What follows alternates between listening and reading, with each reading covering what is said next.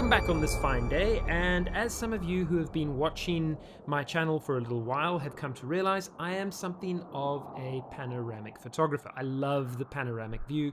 I like anything that gives you that letterbox shape. I feel that the images tend to invite the viewer to scan from left to right and become basically absorbed by the scene in front of them. However, as easy as it is to do with modern day software and with the equipment that we now have, every now and again it goes wrong. Before we dive into how to create your manual panoramic stitch, please remember to pop a like and a subscribe once you've finished watching this video and you've enjoyed it, I hope. Your support goes a long way to promoting the channel and to allowing me to make more videos like this and other things. I have a couple of projects in the works at the moment, including a review of the Nisi Athena lenses, a quick tutorial on how I set up my Wacom tablet, a much longer video on how to shoot rolling stock, and more besides. So remember to hit that subscribe button to keep this channel going, and thank you so much for your support so far, guys. Without further ado, let's dive back into manual stitching. So, I have an example over here. These are photographs that I took on a recent workshop to Namibia, and it is a handheld panoramic using a 70-200mm f2.8 lens. Everything was set up fine. In theory, you would think that the processing would be fairly easy. I'm in Capture One at the moment. I'm going to click, grab those, then hit Stitch to Panorama, and we're going to let it do its thing. And you'd think it would work fine, especially with a long lens like that, except it doesn't, and I get Capture One was unable to create a panorama stitch preview. Please review your selection of photos and try again. Now I know these images should work fine. Even though they were handheld, there shouldn't be that much issue there. And it's the same if I try any of the other projections available. So let's try the next step, which would be, in that case, to select the images and say open with Photoshop. So I'm going to open up with a recent iteration of Photoshop. We're in 2024, and selecting the images again, so hitting Command A, selecting all the images, and then Shift Command M to stitch to a pano. Unable to automatically select a valid lens profile, which is interesting considering it was a Tamron lens, which means there should actually be EXIF data inside there, but I'll still say OK, and I'll assume that it can merge it based on the material that's in the photograph. And yet it won't let me do this. And it's the same if I go into Photoshop and I turn them into TIFF files. Okay, this is obviously going to become a problem. It doesn't necessarily work. So I'm going to have to do this manually. Back in the day, before we had all these automated processes to be able to stitch our images together, we had to do this manually. And I remember distinctly reading a practical photography article in, I think it was somewhere around 2003 or 2004, on how to take your photographs into Photoshop. Back then it was Photoshop 6, I think, and manually stitch them together. So we're going to have to resort back to that. So for the photographers amongst you who have never done this before, this is a quick step-by-step guide in how to manually stitch your photographs so that you don't have issues, or that you can continue creating a panoramic image even when the software doesn't automatically allow you to. Since I am a Capture One fan, I'm going to start with working this in Capture One. Now, if you're going to be doing the automated process, I highly recommend you go into Shape and you make sure that you've got your distortion corrected and your light fall off is also at 100. We're wanting to correct for the issues that the lens has. And you can see from the metadata here that yes, the software has picked up that I'm using a Tamron 70-200 2.8, and it is automatically applying the lens corrections to this particular image. If I want to continue with the rest of my setup, I would go through for my ICC profile. I'm going to say Pro Standard, and I'd prefer to have it in Film Standard over there as well. And I'm now going to take all of that and I'm going to apply it to the other images inside this grouping. So I've selected the copy apply.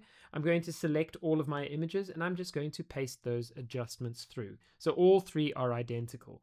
I'm now going to say edit with Photoshop 2024. So we're going to edit it in Photoshop, and I'm going to make sure that we are working on a nice big file. So I've got Adobe RGB 1998 and we're working in a full fixed 100% view of the image. This is going to convert the raw image into a full bitmap image, which can be edited in Photoshop, which is a bitmap editor. Once the images have come through into Photoshop, you will see that they are actually separate image files. Now, if you'd done this through Lightroom or through Bridge, you could have actually said, open images as a stack in Photoshop. We don't have that initially, so what I'm going to have to do is stack them, and that's fairly easy. All I'm going to do is go through to File, Scripts, and say Load Files into Stack.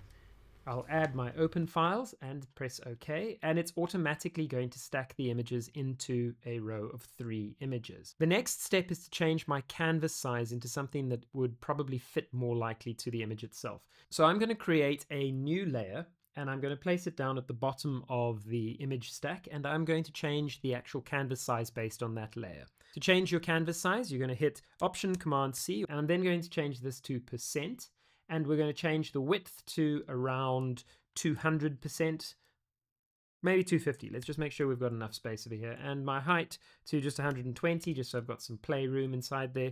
And you will see that there is my canvas now. My individual layers I'm going to be able to move independently of the canvas itself. So this is my left-hand image. So I'll just take my V tool or my move tool, shortcut key V, and push this across to the left-hand side. The bottom image over here is my right-hand image, so I'm going to just slide that across. And you can see already from this that theoretically this should really have been able to match these files. So I'm not quite sure why it didn't. It's a little bit odd, probably because there seems to be a little bit of lack of contrast in the image itself. So I'm just going to do a very general placement of these files and push them in a little bit. There we go, until I think that it's working fairly nicely. And even just like this, you can see that already my file should have actually worked. I'm not entirely sure why it didn't.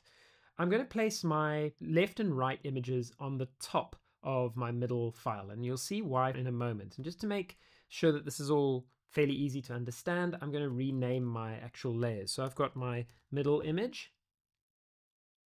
my left image, and my right image, and this is purely to make it easier for us to work our way around the images themselves. Now we're going to zoom in, and what I'd like to do is take my left image and change its opacity ever so slightly so that we can match it more accurately. I'll then use my move tool and I will move the file around until I can see as much of a matching as possible between the actual angles themselves.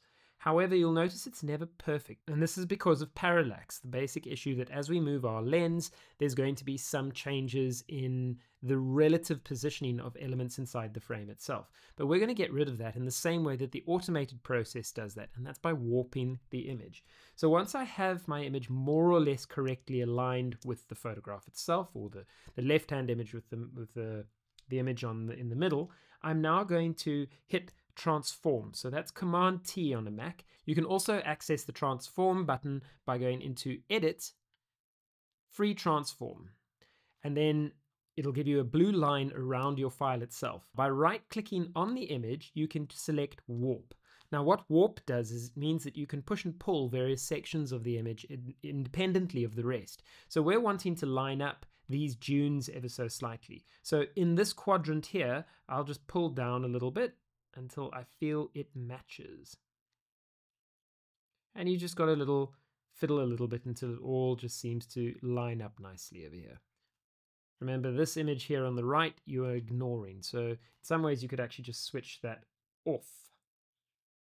Oopsie, I don't want that one switched off, I want that one switched off. And let's go back to our left image and we'll continue to warp it. So Command T and warp. Remember, we're wanting all of this just to line up as neatly as possible. It doesn't have to be perfect. There might be some errors. That's not a problem, because once we've got this all lined up nicely, we're then going to do away with those errors themselves.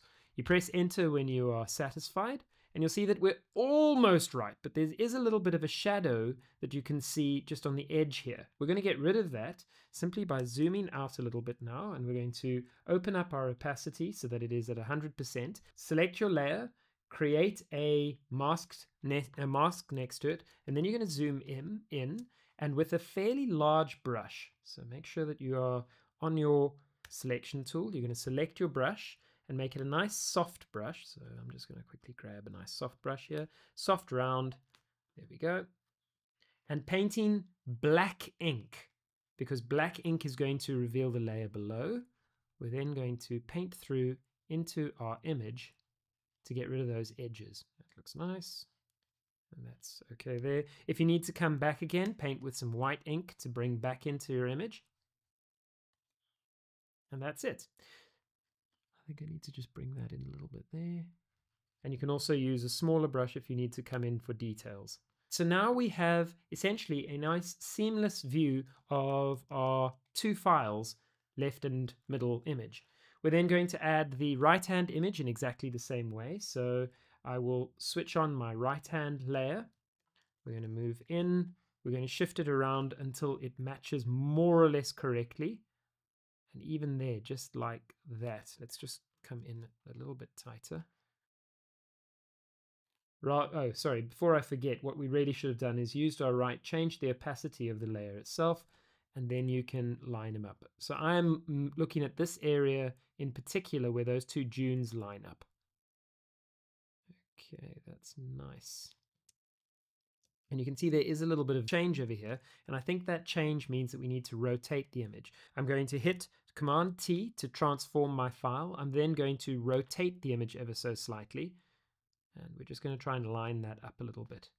And we can move it down at the same time so that we're rotating accurately. And just pull this down. And you'll see suddenly all my lines start to add together very smoothly. That's looking much nicer. There's a little bit of a movement there. There we go. And great. That looks good. Press Enter. We're going to hit Command T again. I could have actually just gone straight through and just right-clicked and then said Warp. And we're now just going to warp this into place so that the lines match up almost exactly. And you'll see the lines look pretty good. Okay, that's nice. My C has got some issues there, but we're going to fix that with the paintbrush. Once I press Enter, I'm then going to go back to my right side and change the opacity to 100%. You'll see there is some issues along the water, but that's not a problem, because once more I'm going to hit my Create Mask. And with black ink, so make sure it's black ink, we're going to use that brush and we're going to paint through and make sure that everything matches up nicely over here. We're just painting into the scene itself, and we can do this over here. Remember that your very large brush is going to have something of a feathered edge to it. So every now and again you do actually need to make your brush a little bit smaller just so that you don't end up with any feathering sort of obstruction inside the image that kind of, well, not obstruction, but something inside the image which is going to end up looking slightly just out of focus, not have detail inside it. So we want to maintain that detail. So we're going to just clean that up over there. Make sure that our files all match up nicely. There we go. Do a last view of it like so. And there we go. There is our stitch that we have created manually from the images themselves. I'm now going to crop that image correctly. So we will just clear that over here and we'll bring in our crop so that we have the correct sized image here. There we go. And there we go. And we're going to hit Enter. Yes, that looks good. All right, so now we have our base image, and if you would like to, you can remove your bottom layer, which was just essentially the canvas size, and of course we can flatten the whole image because we now have a complete photograph. So I will go to my contextual menu for the layers, and I will right-click and I will say Flatten Image, and there you go. You now have your raw file image, which is, as if we take a look at it, it is 16,000 pixels on the long side by 5,000 and odd pixels on the height. So you've managed to get your panoramic image back and you've done it manually. Some images are obviously going to be more complex. This image was fairly easy because the lines were very simple. But the important takeaway from this entire exercise is, of course, that the file itself is not a throwaway if the automated software isn't going to automatically stitch it into a panorama. You can still go into Photoshop or Affinity or any of the other bitmap editors that allow for pixel editing, and you can correct your image or you can stitch them manually together to create your panoramic image. I'm now going to save this file and I will go back into Capture One to finish editing it, and this is what it is going to look like at the end. I hope that was useful. Thanks very much again for watching. Remember to pop a like and a subscribe if you found it useful. I've got some more coming up. I've got some really interesting videos coming ahead, including a look at the Nisi Athena lenses, how to shoot rolling stock. I've been asked to do something on the Wacom tablet, which I will be doing soon as well. So there's lots to come. So please remember to subscribe. Thanks again for watching. Hope to catch you on the next one soon. Cheers.